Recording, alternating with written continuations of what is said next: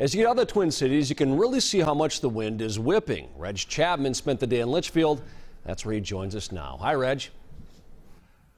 Well, hey, John, heading west on Highway 12 this morning with photojournalist Tony Peterson, and I did not see any parts of this winter storm until we got to the town of Montrose. And the further west we traveled, the more snow we saw.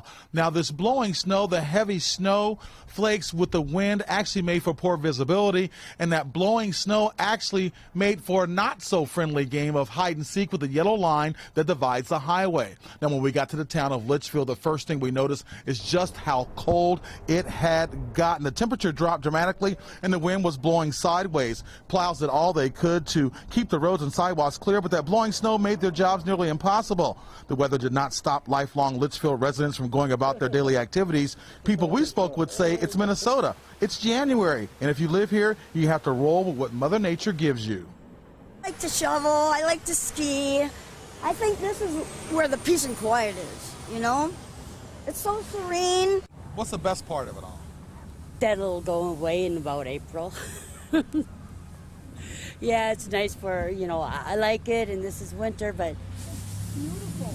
It needs to go to. I like all four seasons. Now, many businesses in downtown Litchfield did close early today because of the snowstorm, but what we did see is neighbor helping neighbor, a lot of people helping shoveling and getting snow and ice off of cars. They say this type of snowstorm, John, actually brings the community closer together. All right. Making the most of it. Thank you, Reg.